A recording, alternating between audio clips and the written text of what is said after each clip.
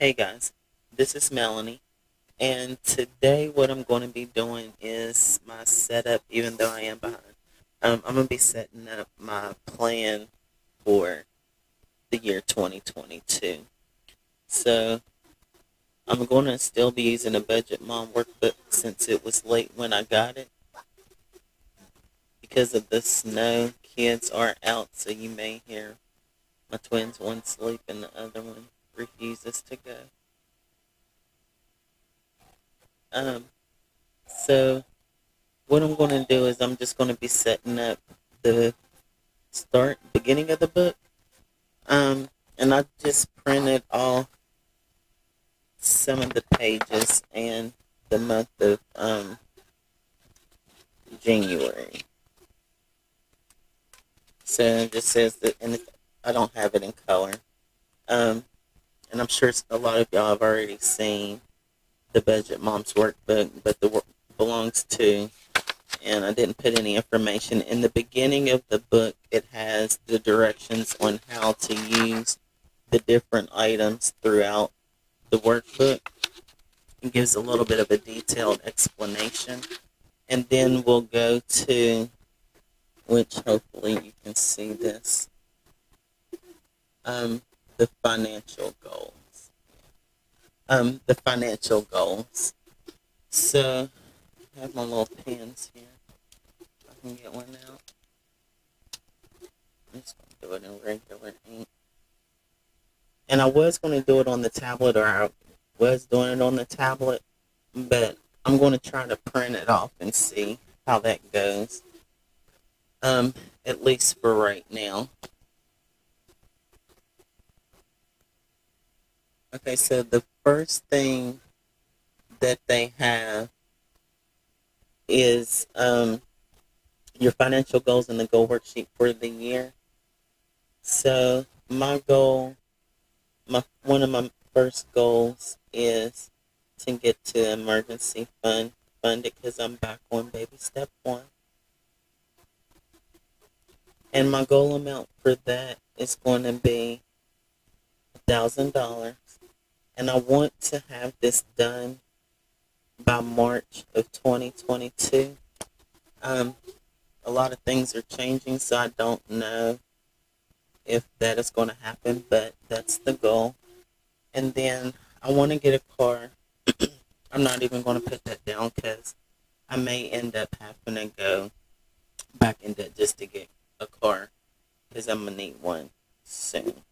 So then the next thing is the subscriptions, and I don't have the due dates or anything for them, but I do want to list them just so that I have them all because I may end up canceling some of these. So I do have Disney Plus, and then I also have Amazon Prime, and I may forget some, but I'll come back and add them later. That's okay. Um, Paramount,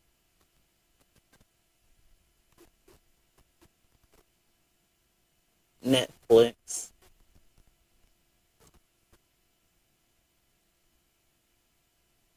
XM Radio, and I've just recently added Canva and DocuSign. But both of those subscriptions are business expenses. So, but I'm still going to list them here because I've been paying it out of my thing, but I'm going to start taking it out of the business funds, but I still want to have those listed.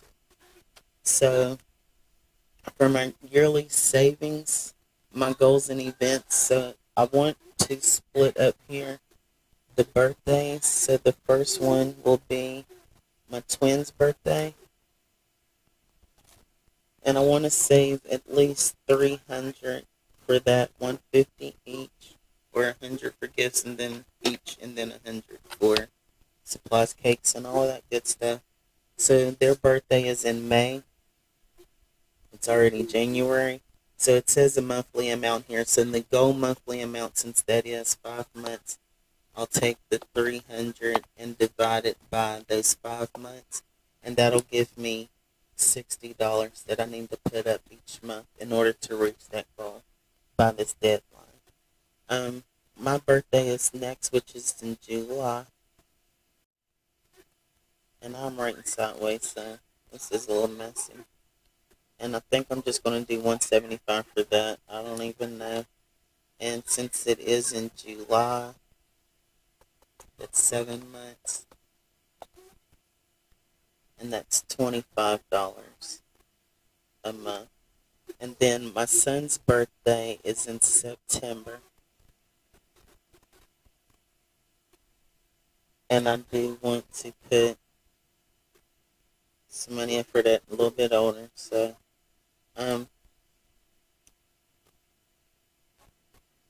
so we'll say that's 9 months, 225 divided by the 9, which equals out to 25 a month. So technically each month when I do my budget for birthdays, $110 should be going into that, which would be a total of 55 each check since I get paid every 2 weeks. So the next goal for the year would be Christmas. And I did 600 this year. So next year I want to try for 1200. It may not happen, but that's what we're going to go for. And so that's in December and 12, yeah. So that'll just be 100 a month for Christmas. And then back to school is another one that comes around each year. And for that one, I want to say 278 or 270. And then that usually starts in August, but we may be off a little bit. So 270, and that is the 8th month thing. Is that? Yeah. I want it to be an even number, and I don't have my white out. So that's 8 months. What's 270?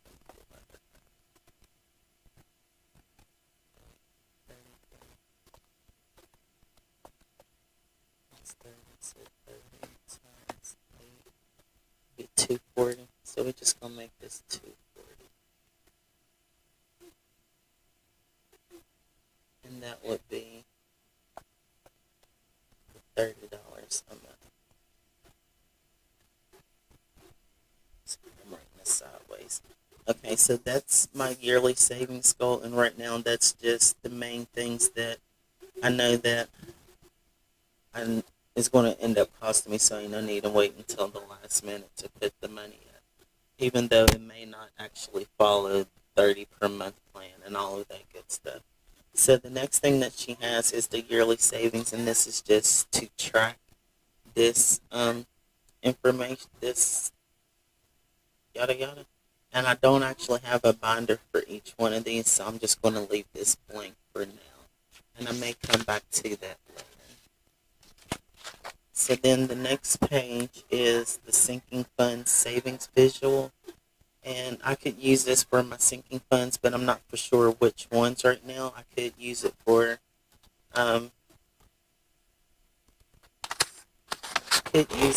these, but right now I'm not going to do that. 2, 4, 6, 8, 10. Yeah, I'm not going to worry about this right now. Yeah, and I bought this as a downloadable like towards the end of the year last year, so there's a lot of stuff that I didn't fill out because it was too late in the year. So the yearly spending would be, I guess, your income totals up here for each month, and then how much you spent in each category. To do that, I do need to do that, but first I need to start tracking my expenses, which I do plan on trying to do kind of sort of this year. So then for this one is the yearly balance, and this is to track your savings, the balance each month, and then the months is down here, and then you can put the balance up here. You put your savings balance, debt balance, retirement balance, and then you can come up with your net worth each month. I do want to eventually do that, start tracking that. This is the bill tracker, Um, and it has the bill tracker, the year, the months paid, and this is where you can list all your utilities. Or this is how I'm going to use it. List all my utilities or bills, and then mark it as if it or once it's been paid each month. And then I have a lot of them that are auto pay, so I'm going to also mark those so I know the auto pay, the amount due, so I can to help keep track of when the subscriptions is mainly what it is come out in insurance. This is medical bills. I don't currently have, the only medical bills I have is on my credit report at this moment anyway. So I'm just going to add those into the debt snowball. So this form I don't need right now. And then this is a thoughts and notes page.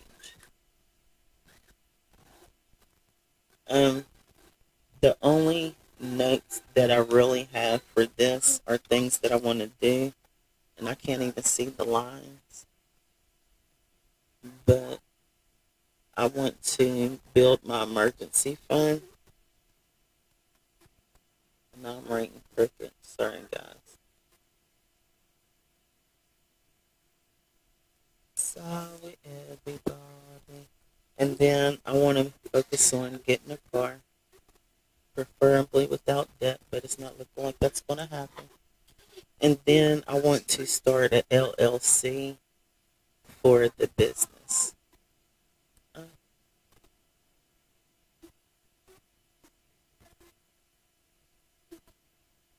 Well, for the notary business, actually. That's what I want to start that for. So those are right now just my thoughts and notes for the things that I want to start off for this beginning of 2022. This may grow. It depends on if I accomplish those goals or not, when and how fast.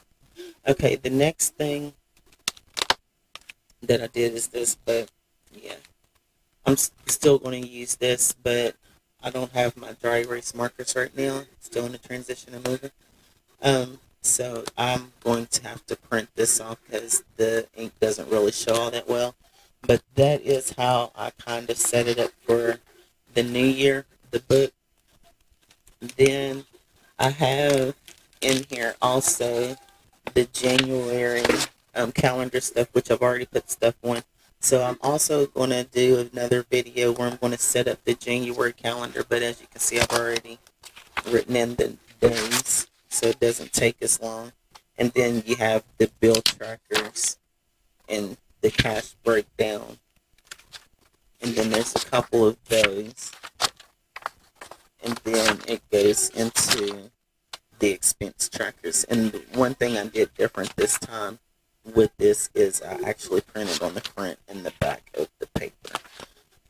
So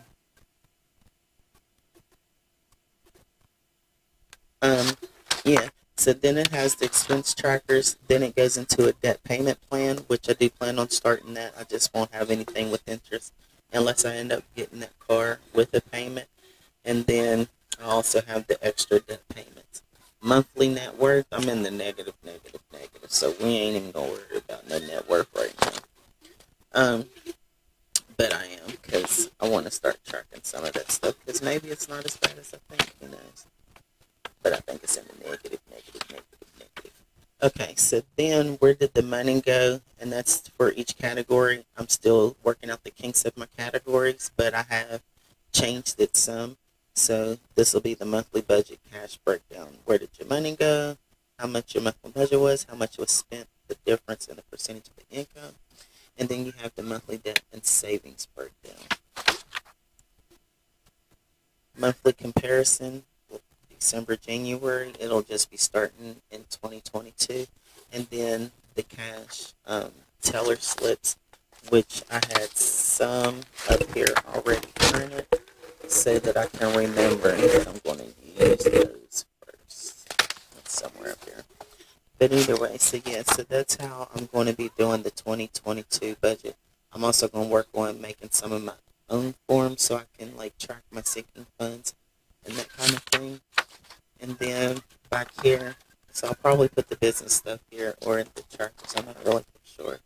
And so I have a couple savings challenges. This is one for January, and I printed the wrong one because it has sample on it. And then I'm still going to do the 5, 10, 15, 20 savings challenge where you put in the different amounts. And this is printed in black and white. I'm still going to get some colored in for the other print. So I'm still working on, still need to print off the trackers, but this is one of the savings challenges that I'm going to do for January. Probably should go ahead and put some money in there, but I'm not because I'm just showing you the setup for this. I'm still going to do the $1 savings challenge, the $5 savings challenge. This one I got from Natalie's Envelopes. She has a page, Natalie Jensen, on YouTube. And so I got the $10 savings challenge from her and the $50 savings challenge. And I'm also going to do the $20 savings challenge. I haven't printed it yet, but I'm going to do the 52-week savings challenge and 100 envelope savings challenge.